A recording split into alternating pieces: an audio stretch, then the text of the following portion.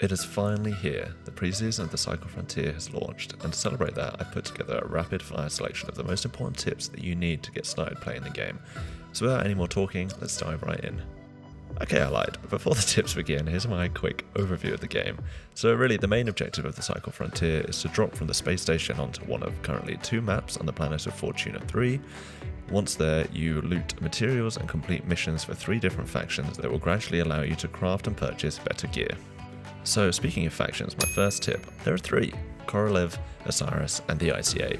Completing missions with each of these will level up these factions, and as you level up the factions you'll gain access to better weapons and equipment to purchase from each faction in the space station.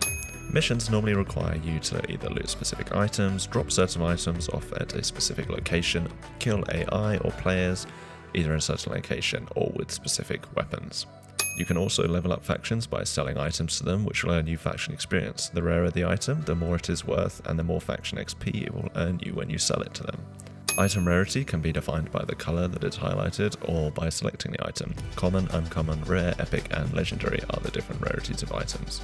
Bonus tip, the old currency that you'll find frequently on the map can be sold for its equivalent value and is not worth holding onto. For looting missions, you'll be told the type of lootable container that the item will usually be found in.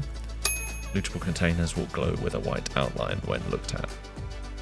Loot management is based on weight and not the number of spaces like in a game such as Tarkov. An item weight is indicated and so is the total weight of your storage space.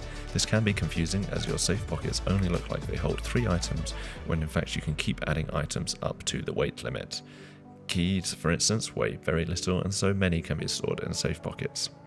Unlike in Tarkov, if you die with a mission item in your safe pocket, you can still turn it in for mission progress. You don't have to survive the raid. Combat in the cycle is PvPvE.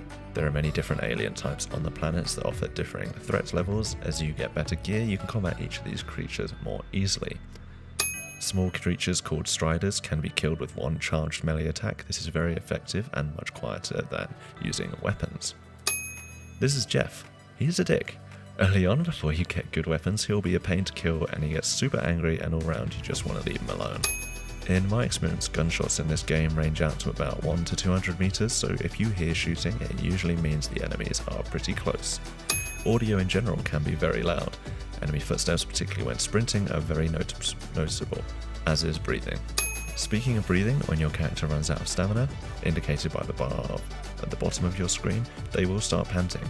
Stamina is heavily decreased by jumping and should be managed carefully, as having 0 stamina in a gunfight can be a death sentence. Stamina can be recharged quicker by sitting in a crouched position.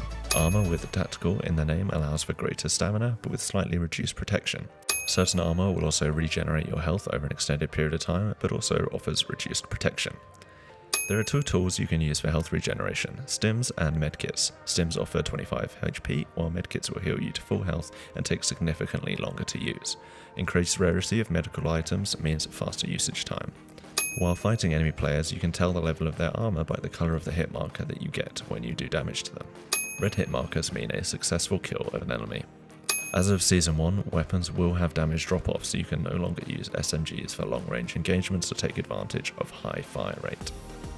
If you're still listening and you find these tips helpful, be sure to drop this video a like, comment any of your own tips, and subscribe for more cycle content. Servers run for a total of 6 hours, with players entering and leaving servers continually. Storms will impact a map approximately every 20 minutes. During a storm, you cannot extract. They last for approximately 5 minutes. You can still move around during a storm, but if you are hit by lightning, it does do significant damage. Certain lootable plant and animal items can only be acquired during a storm. Storms reset the loot inside of buildings. However, if a player is hiding in a building during a storm, the loot will not reset. So be wary of entering a building with no loot after a storm. When you call in an extraction ship, an audible noise is heard, which can also be heard by other players nearby, alerting them to your presence. When a ship lands, you have until the purple bar fills up to extract successfully. It is often worth hiding nearby and making a last-ditch attempt to extract to avoid any other players getting the jump on you. You can call in multiple extract ships. There is no need to board the ship if the situation is unsafe. On the space station, you have quarters where you can upgrade the size of your stash to store more materials. You can also upgrade currency generators, which give you a constant stream of the 2 in-game currencies, K-marks, which are used for items and weapons, etc., and Aurum, which is used for cosmetics and certain insurance. Speaking of insurance, there are 2 types of insurance in the game. Standard insurance, which you pay for with K-marks, which will give you K-marks in return for any items lost, and gear salvage, which will return the items to you if they aren't taken by someone else, or if they are, then they'll give you K-marks instead. Really important to note this one, insurance fraud does not work in the cycle. If you throw away a gun or modify it in-game, you will not get it back through insurance in any form. Even if your teammate takes it off your body and dumps it somewhere, you will not get it back.